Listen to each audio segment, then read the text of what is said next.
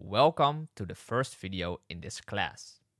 In this video, I will explain to you how the cloth physics works, and I will also visually showcase the differences in the cloth physics settings. As you can see, changing a few settings in the cloth physics panel can create vastly different results. But how does Blender calculate the cloth physics, and why do we even need to know this? Well, let's take a quick look at this image.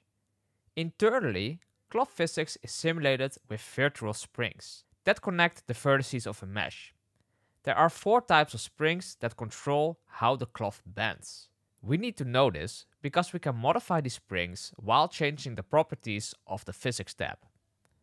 Here you can see that tension, compression, shear and bending are settings that regularly reoccur. These are the 4 springs showcased in this image.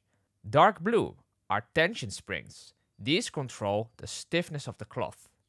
Red are the compression springs. They control the amount of force required to collapse or compress the cloth.